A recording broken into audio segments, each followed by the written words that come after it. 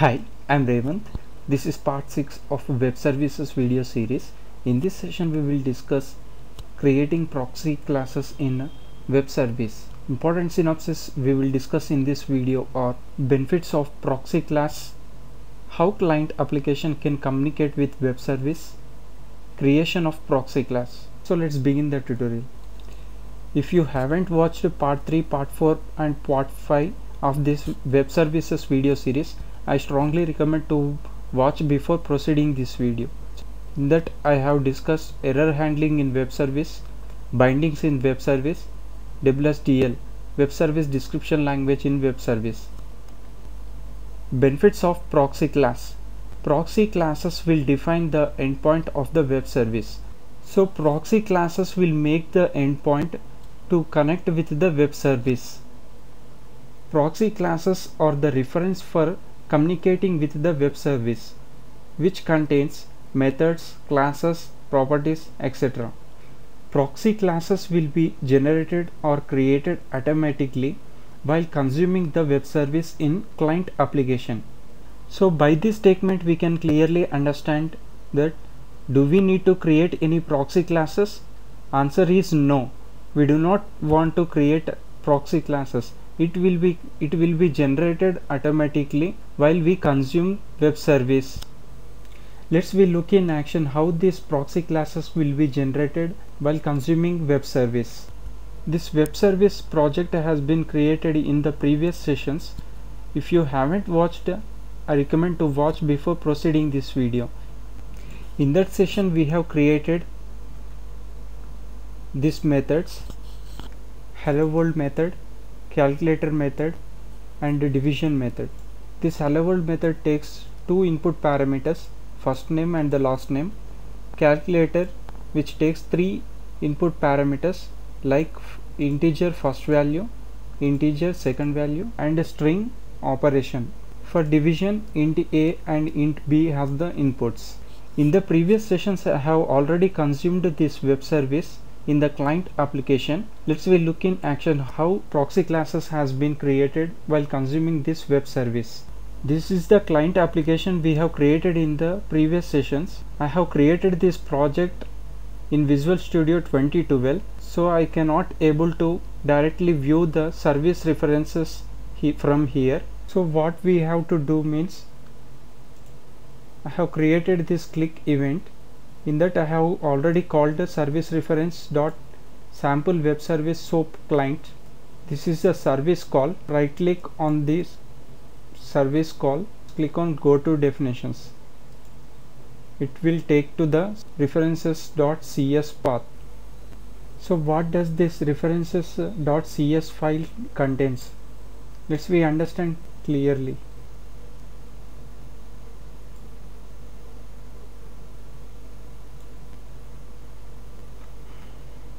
So web service response is one of the class to connect to the web service,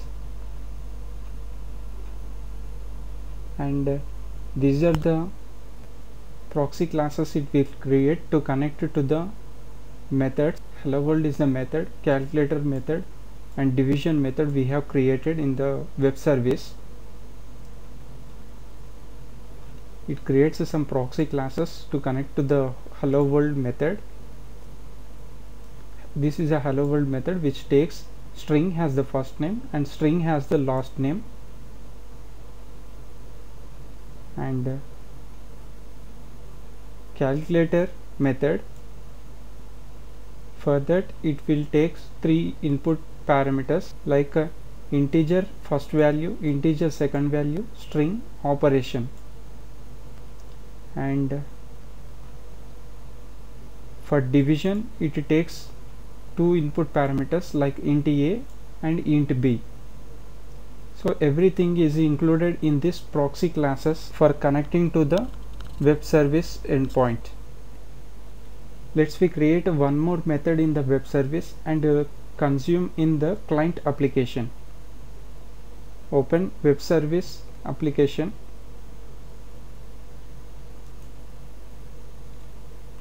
Let's create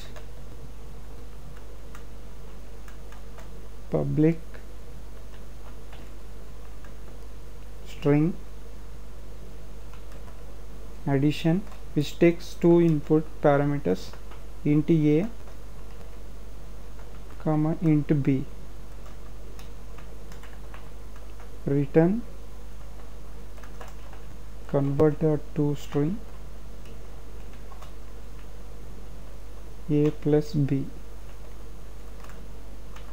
Methods should be decorated with web method attribute. Let's build the solution and open client application.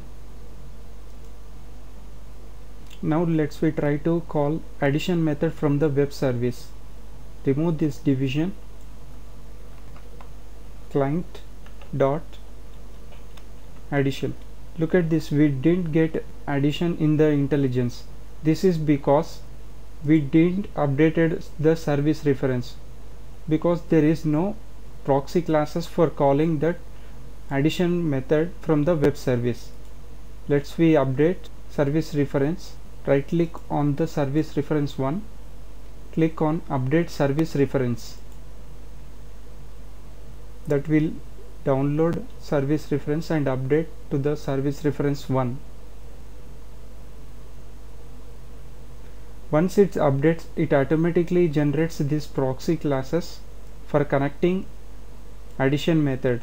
Now try to call addition method client dot addition, which takes int a and int b has the input parameters. This client dot addition, which returns string, has the response.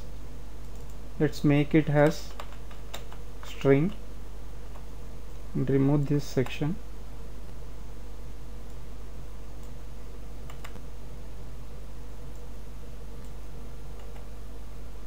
Let's build the solution and try to run the application.